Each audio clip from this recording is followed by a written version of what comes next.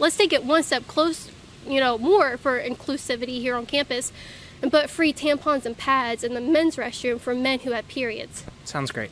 Okay. Haha, I don't even have to do any work for him. That liberal just owned himself.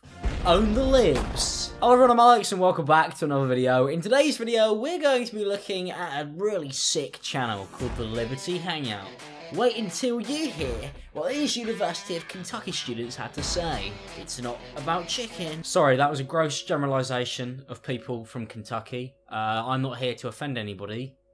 But Kaitlin Bennett, she very much is. You might have seen on Twitter that there have been a bunch of videos circulating of this girl called Kaitlin Bennett going up to people on her college campus, which is very brave, by the way. You know, at college, I just try to avoid everybody so that nobody would hate me. She's gone for the opposite route, trying to piss off everyone. That's a bold social tactic, Chief. Let's go over to Kaitlin Bennett now to see how she's getting on.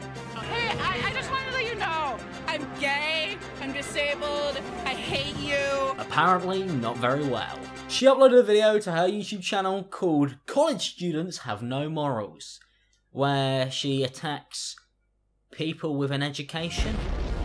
Well, let's see exactly where the morality lies in these college students. Do they want to kill people? I don't know. Steal from the poor? I'm guessing we'll find out. If it makes them feel comfortable, I don't mind. Like, I don't really care about it. Are you willing to accept that some women do have penises? Yeah. Liberty Hangout. Explosions everywhere. Watch us own liberals all the time, 24/7.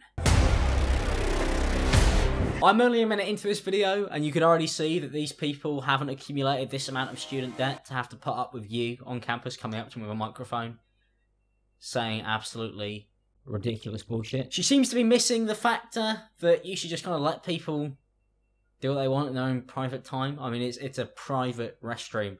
Really, what goes on in there? None of your business. I think if you were putting it down to a game of morals, spying on people in the restroom, that's on the side of, oh, don't do that. We're here today at the University of Kentucky to see if college kids think we should put tampons and pads in the men's restroom for men who have periods and urinals in the women's restrooms for women who have ding-dongs. We're here today at college just to like hang out, not to get an education, annoy people by asking them personal questions about what they do in the restroom. The real question is, why? And if you can't answer that question, then maybe you're a weirdo.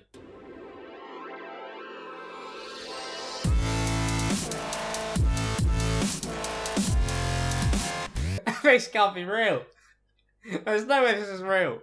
Why have they got a dubstep intro? Queuing up a bit of knife party before you go to own the libs.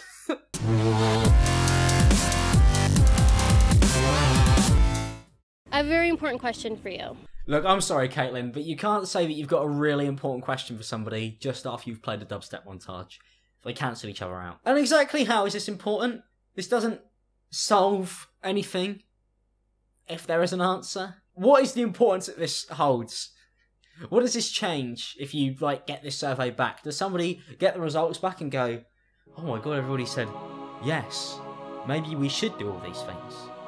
Because based on this, quite clearly that's not the result that you want. If anything, you should be trying to hide these answers from the public, because they all seem to be incredibly negative towards anything that you're trying to say. You should be trying to silence these people, which you have already done, to be fair, because the like and dislikes have been turned off, so I'm assuming it's mainly dislikes. What do you think? Should we be more inclusive towards trans people by putting urinals in the women's restroom? I mean, they gotta do what they gotta do, so I mean, it's not because not all women have vaginas.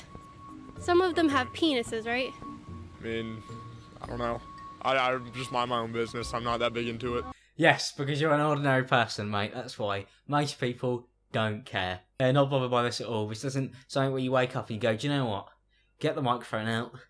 Get the camera rolling. I need to figure out the bottom of this. Surely there are more pressing issues going on, like how do we fix student debt?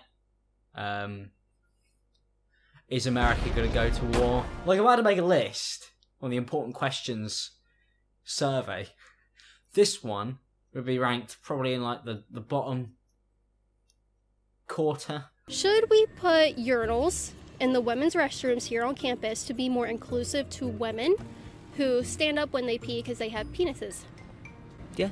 The thing is, she's going around asking all these people questions, but the thing is that I really don't seem to understand, beyond the fact that this is just really stupid, is the part where, what does it change? What if suddenly everybody turns around and goes, oh, actually, no, I don't think that. I don't think that's okay. Are you gonna stop those people from existing? You want to do that? I mean, it almost seems like the problem isn't going to go away, so who's it hurting? If it's not hurting anybody, you know, I don't think anybody's going to go in there and go, oh my god, that's really upsetting. Oh, I feel personally affected by that. So, what is the problem? Do you see a problem with me asking you about men having periods? No, I mean, it's a college campus. There's a lot of ideas to share. I mean, What is a period? what? I think this guy here is everybody who watches these videos. Just, what is going on? What is happening here? He's just trying to get to his class, probably. He's got PE at 4. Although he looks like he's dressed for a wedding at 6. Meanwhile, he's being harassed by somebody who looks like that they haven't even necessarily passed half of what is going on at this school. Would you be concerned, or would you accept it and be inclusive? What would you do? It's none of my business. It's none of your business that a man is in the women's restroom. If they're in the women's restroom, then they identify as a woman. Oh. Wow, she got absolutely owned there. See, we've got like a term for when you own a liberal, but what happens when you own a Republican? Is it just called owning them? Because you don't need a weird, like, meme catchphrase. There's no better mic drop than just walking away after you've schooled somebody. She quite clearly wasn't really expecting an answer, because normally when she just goes up and asks questions to people that are deeply invasive, they kind of go, what? Which is what 90% of this video has been so far. So I think getting an actual answer from somebody is not what she expected. Who would have known men walking into... Okay, don't question anything about men walking into women's restrooms ever. They're just there because they're women. They're not predators, no. Calling Trans people predators in a video and then playing it off as if they're not transgender, they're just men. There's no way that people can transition in between that. And that doesn't exist. If they're there, no matter what they are now or what they were before or whatever they want to be, they're quite clearly a criminal who's going to get you. Either she's stuck in the 1970s, or she's a stranger who's weirdly obsessed with other people's genitalia. It might be a bit of both. Now, this next one is my favourite one, and it's not just because of the fact that me and this guy share the same headphones. But it does go up a bit in my book for that. Because this is where her video goes from just asking questions to her literally losing it and starting sprouting out random stuff about how people are incredibly unsafe and you should watch out. You at home? Because they're coming for you. You specifically. I don't know why, but they really, for some reason, are interested in you. These people, I don't even know who these people are. I don't even know if they exist. There doesn't seem to be any examples. They're like ghouls and ghosts. They'll find you in the restroom and they'll be near the tampons, apparently. So avoid that if you don't want to get spooked. What do you think about putting tampons and pads in the men's restroom here on campus for men who have periods? Yeah, absolutely. That's essential. Yeah. Yeah, there's more than people think. What, men having periods? Yeah. By God. Did you tell them to seek medical help if men are having periods? Well, trans men have periods. The thing is, not only are these questions just annoying in any way, shape or form, and you quickly see this guy is very much starting to lose his patience, it's the way she asks them. It's like, even if I, for some reason, in some twisted way, agreed with you, I wouldn't want to, because I wouldn't want to give you that satisfaction. Okay. Okay, explain that one to me. Yeah, so people who have transitioned from female to male, obviously, they might still have periods, and, if they identify as male, they have the right to go into the men's room. But if they're still having periods, they have the right to have, the products they need. Do you remember me? Laura just cuts away because he gave an actual answer. She didn't have a rebuttal for that one. She just went, oh, well, Just cut it. Just cut around it. How should I approach people if I don't know what they are? Should I say, hello, sir, ma'am? Should I just guess? Well, Kaitlin, here's a bit of advice for you. You go up to people and you go, hi. If you tried that, most of these people would probably get on with you a lot more than if you just gave them loaded questions. But hey, that's just a bit of advice. I just don't understand why people look at other people like Kaitlin Bennett does and goes, I need to address them via their genitalia. I can't just say hello, I can't say yo, I can't say what's up, I can't say how you doing. I've got to go, he or she, what are you? Most people would prefer if you just didn't speak to him. That's another bit of advice, actually. Take that one for free, judging that you're giving it out. Here's some of my own. Cis men don't have periods. Cis men don't have periods, but some men do. Yes. All right. Thank you for the lesson. I appreciate it. Thank you. Good one. I love that. She just goes like that, you know. Oh, you said something I don't agree with. But instead of going, oh, here's why I don't agree with it, she just doesn't really have a rebuttal. She just goes, oh, I just don't. She hasn't actually really explained why it's wrong, so I can't actually understand exactly from her point of view why it would be wrong. Currently, I just think she's wrong. This seems like a very one-sided argument. There's just a bunch of people who are telling her the same thing over and over again, and then her doing faces. You want to jump in? You guys can do it together.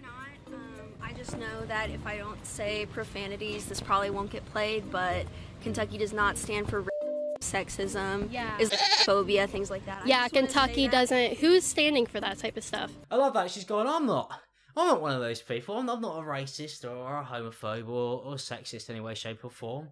No, I'm not one of those people. But Kaitlin, you are. I found this clip of her saying that kissing gay people is disgusting.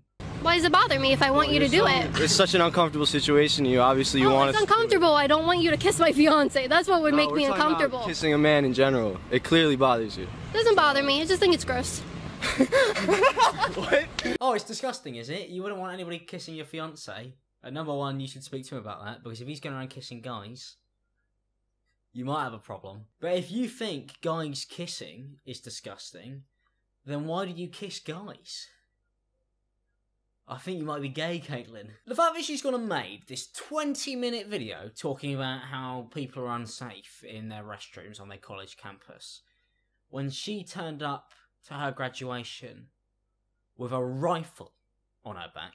You know, if somebody said to me, oh, there's a trans person in the bathroom, or there's somebody running around school with a gun, they got a gun, there's somebody at the school with a gun, especially in America, I know which one would scare me more. I'd be thinking, oh, that's the 7th time this week.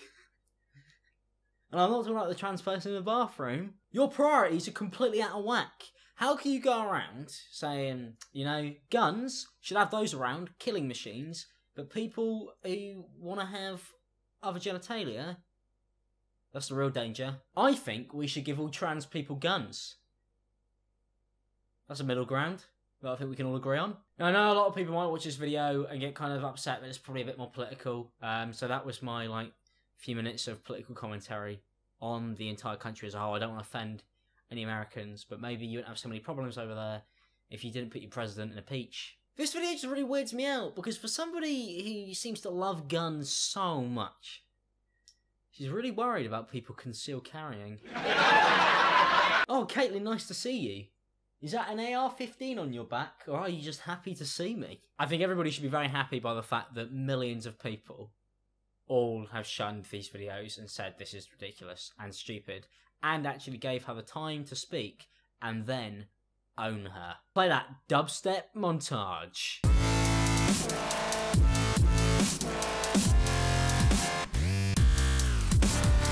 So this is one of those videos that has very much restored my faith in humanity. Thank you for not being weirdos. You actually really care about what other people are doing with their trousers or underneath them. If you guys did enjoy this video, don't forget to leave a like, subscribe if you're new, and turn notifications on.